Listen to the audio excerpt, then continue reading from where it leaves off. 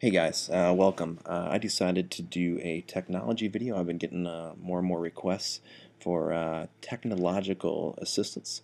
Without any further ado, here we go. This video is going to cover the simplest, easiest, most comprehensive way to transfer whatever Mac songs you have on your MacBook Pro to your or videos to your iPod or iPhones. And so we're just going to get right down to it. There's a lot of different people that cover this, but nobody really makes it super simple, and it is simple. And I just thought I'd make the video myself and just explain it in the most straightforward way possible. So firstly, what you want to do is take your MacBook Pro and you want to go into a place where you got a lot of wide open space. It actually makes it a lot things will go a lot more fluently and easier for you. So I would suggest going to like a public place, doing this like in a more of a public place, like a coffee house or a Panera Bread or something like that. And you want to take your MacBook Pro and you want to, and you can do this right now with me. As I would recommend, take your MacBook Pro and shut it right now, okay? And while you're following these directions, and start rubbing on top of it. And repeating this confession. It's transfer time, it's transfer time, it's transfer time. And you say it with zeal, say it with purpose, say it with meaning, and this goes a real long way towards the effectiveness of the transfer and the efficiency for the transfer as well.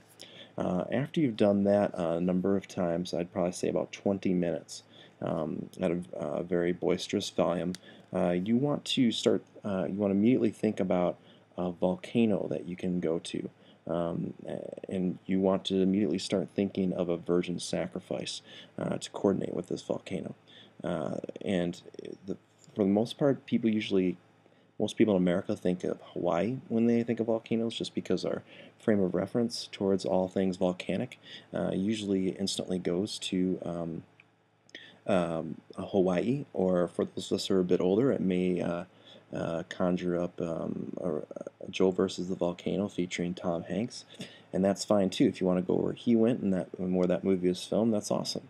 Wherever you feel led. So once you pick out a volcano and you have attained your virgin sacrifice, take your iPod, okay, or iTouch or iPhone, and take your virgin sacrifice atop of the volcano and put the iPod or iPhone device in the virgin sacrifice's hands and push the virgin into the volcano.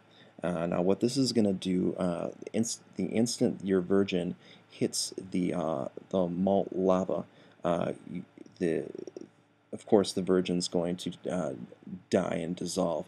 But when your virgin is doing that, what's going to happen is your iPhone or iPod is going to shoot up with just a veracity. And it's going to fly right past you, so you got to be very aware, when this happens.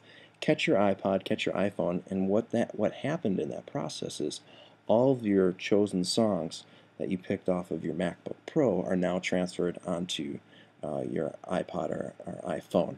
And you may be having a couple different questions going through your mind right now.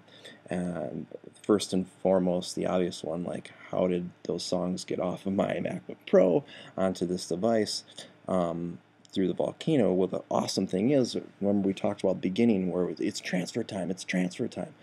Because of all the zeal that you put and excitement you put into that, what that did, that expanded your iCloud distance to be able to cover you up to 5,000 miles. So if you're within a 5,000 mile range of your MacBook Pro, your iCloud kicks in. Once it hits the volcanic ash, boom, song syncs, done. There we are. Simple as pie. So we were rolling just a little bit over 4 minutes. I hope that was made it a lot easier for you. And if you have any other questions, let me know in the comments below. Thanks.